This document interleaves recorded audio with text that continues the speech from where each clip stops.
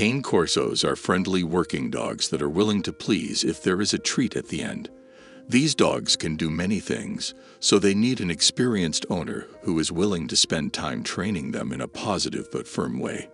In this video, we'll talk about 5 of the most common health problems with Cane Corsos so that you can take care of your dog in the best way possible. But before we start our video, please subscribe to our YouTube channel and press the bell icon. Number 1. Hip dysplasia. Hip dysplasia in dogs is a genetic disease that gets passed down from one generation to the next. This happens when a dog's hip joint isn't in the right place in the hip socket. This causes irritation, pain, and inflammation. You might see that your dog has trouble putting weight on one or both of its back legs. If this is the case, you should get your dog to the vet as soon as you can. Number 2. Bloat. Bloating is a potentially fatal condition that happens when a dog's stomach gets too full of air and prevents blood from getting to its vital organs. In the worst cases, this can also cause your dog's stomach to flip and twist. If your dog has bloat, he may try to throw up, but not be able to, pant, or breathe heavily, pace, or have a stomach that is bigger than usual. Number 3.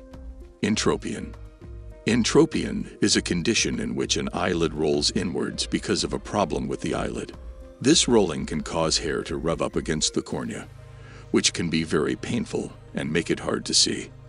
Most of the time, the condition runs in families and needs only minor surgery to fix. Number 4. Cherry eye. Cane Corso dogs can have more than one eye problem, which is a shame.